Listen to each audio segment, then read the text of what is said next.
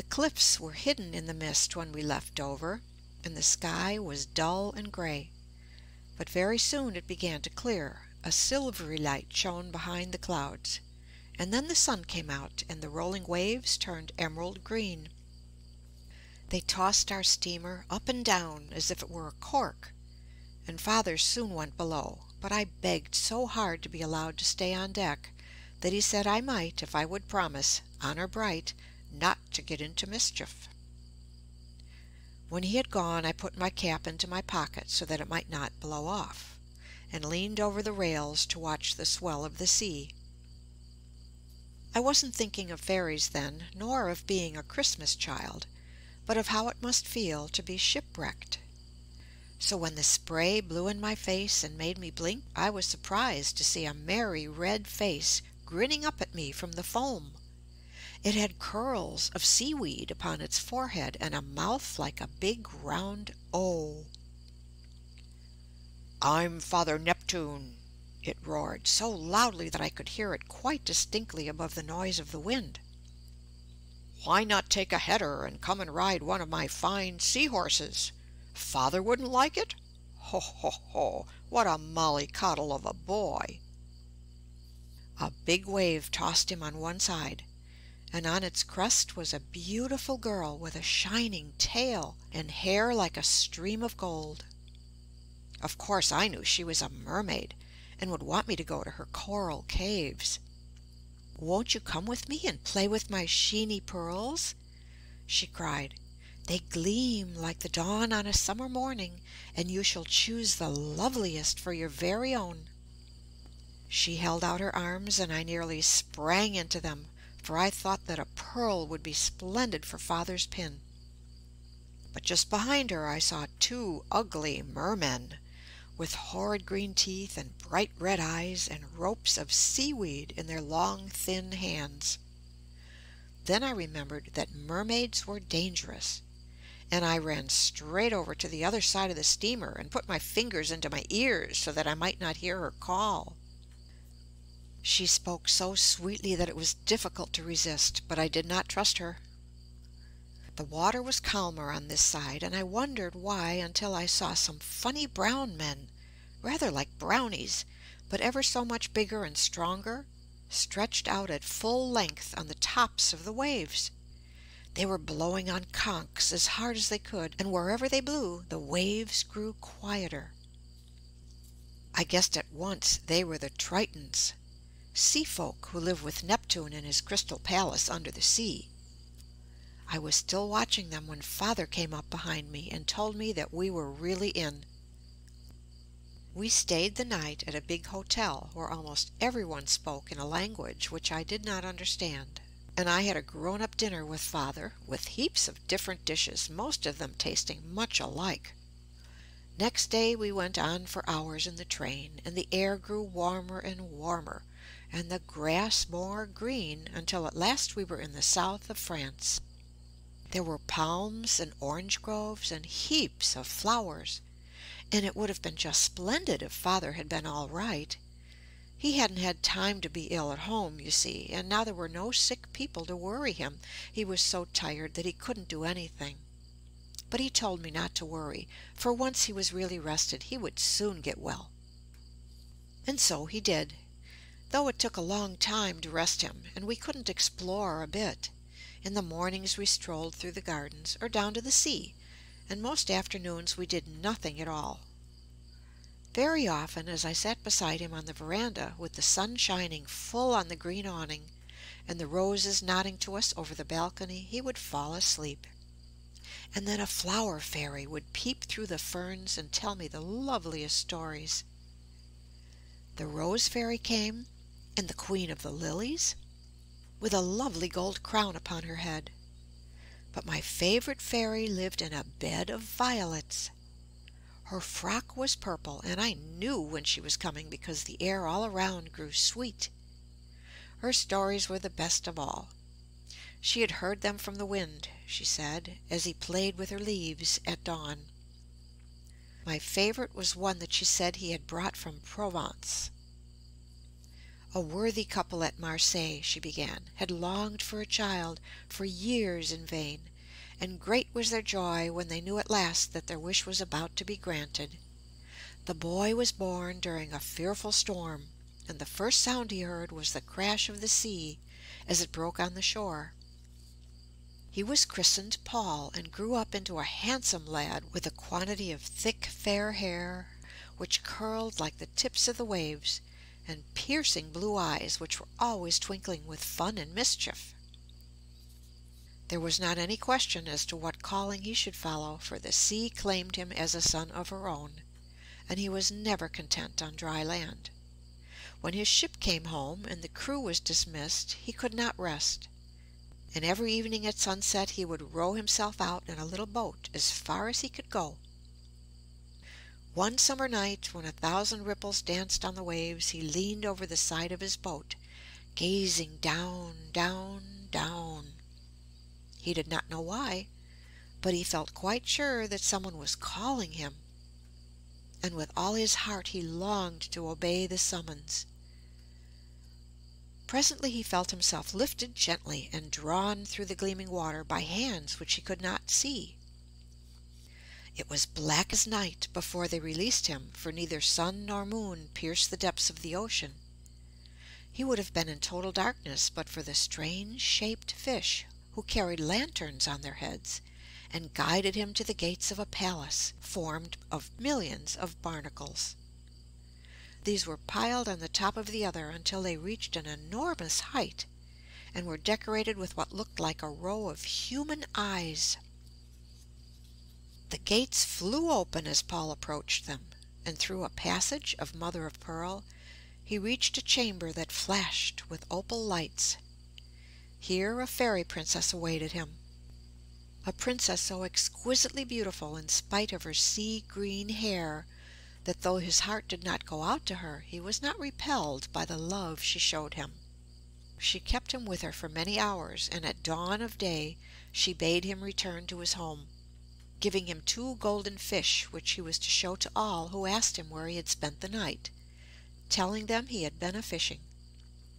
The invisible hands which had brought him thither bore him back to his boat, and he landed just at sunrise. His golden fish were a source of awe and wonder to his neighbors, who had never seen their like before, but the priest shook his head and warned him to have no dealings with the powers of darkness. But Paul could not resist rowing out to the edge of the sunset.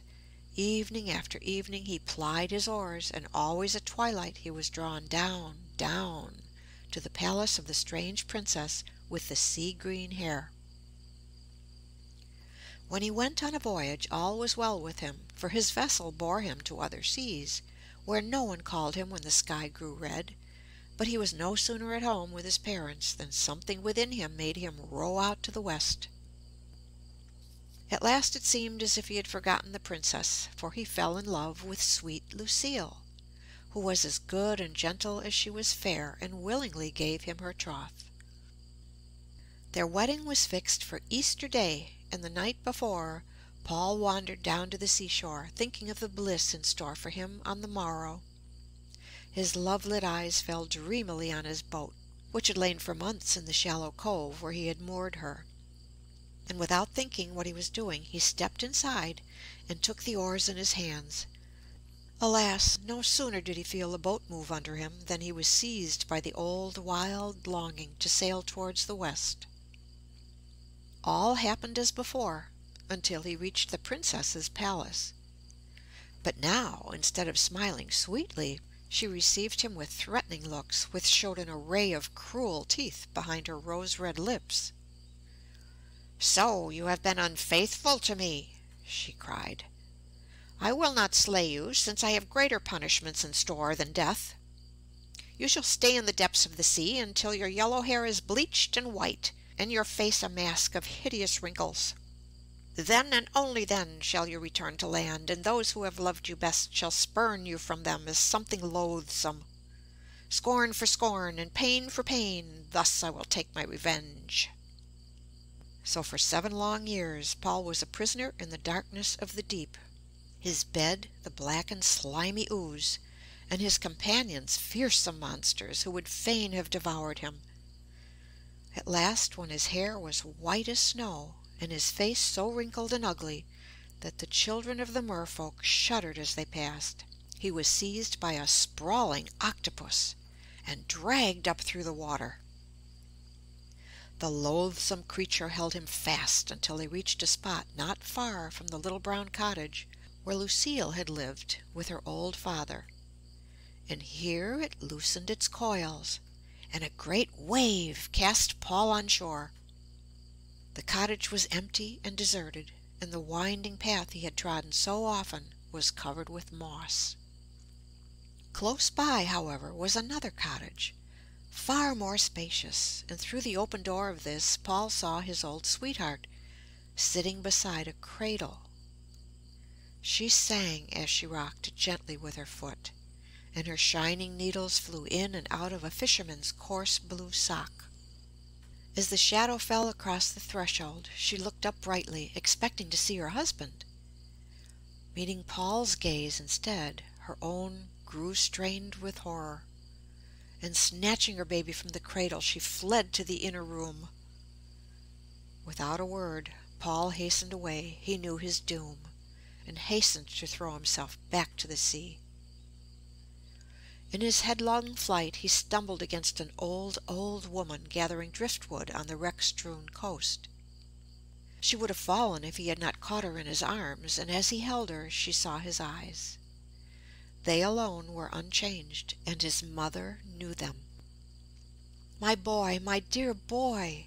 she cried with a sob of joy, and she drew his seared face down to her bosom, murmuring over it the same fond words she had used when he was a child.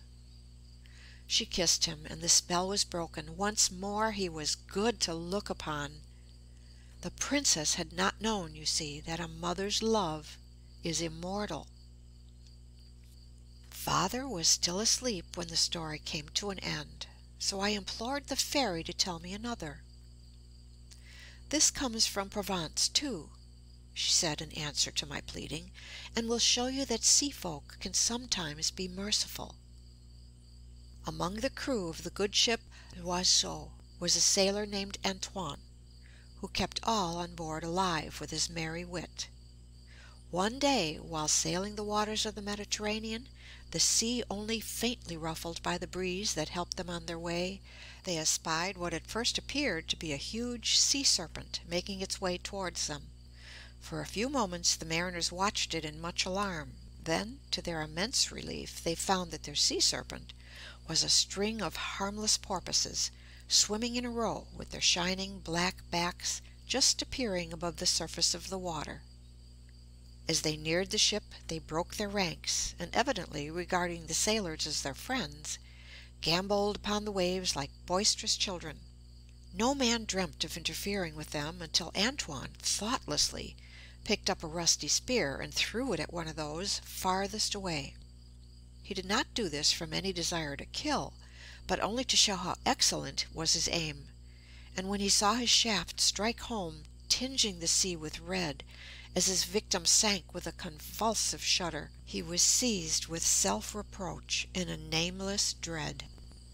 And behold, a great storm shook the sea, as if the gods themselves were angry. Thunder and lightning rolled and flashed, and raindrops heavy as leaden balls fell in swift torrents.